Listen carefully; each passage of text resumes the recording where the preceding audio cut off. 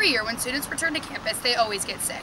Sure, it could be new germs or a new environment, but what's really causing these lingering sicknesses? Students here call it the Athens plague, so we talked to students to find out what that really means. How do you think you got sick? Definitely the air conditions in my room.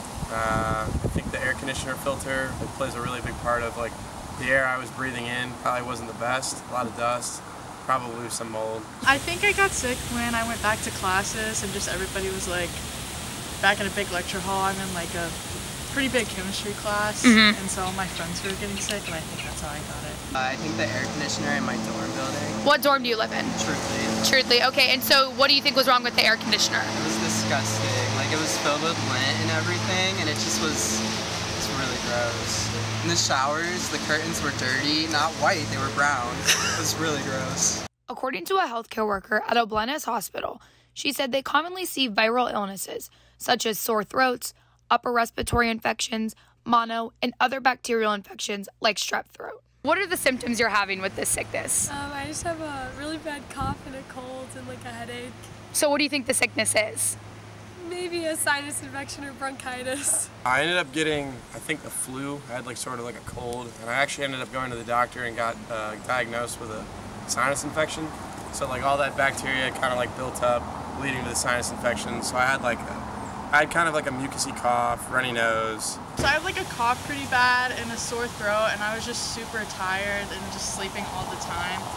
And I didn't get it treated. I just kind of like waited it out and just took like a bunch of medicine on my own. The healthcare worker recommends supportive treatments, such as over-the-counter meds and at-home therapies for viral illnesses, because they offer some relief, but sometimes you just need to let the infection run its course.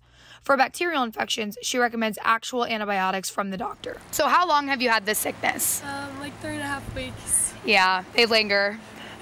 So what are you going to do to help treat this sickness? I'm going to Hudson right now to see if they can help me out. Probably I'd say roughly 2 to 3 weeks, yeah. And as a sophomore, do you think that you got sick like this last year? Or is this new? Yeah. Actually, the same exact thing happened last year. I got a sinus infection right around the same time last year with the exact same symptoms. As a junior, do you get this sickness every year? I got it last year as a sophomore, but not really as a freshman, and then I did get it this year as well. So why do you think you didn't get it as a freshman? When do you think it started getting bad? I think just kind of after sophomore year, and there was more in-person classes and things like that where it was just closer, and I lived in a house with a bunch of girls. Yeah. So I think that it was just being around more people, and I just wasn't used to it. The healthcare worker said when students get sick, campus care at Hudson Health Center is available for in-person and telehealth appointments Monday through Friday from 8 a.m. to 5 p.m. If you need assistance later in the evening or on the weekends, the Ohio Health Athens Urgent Care is open for same-day appointments. Overall, doctors recommend increasing fluids and increasing rest, using nasal saline, throat lozenges, hot tea, and any other similar remedies you may have to relieve any symptoms. This has been Kendall Timms reporting for The Post.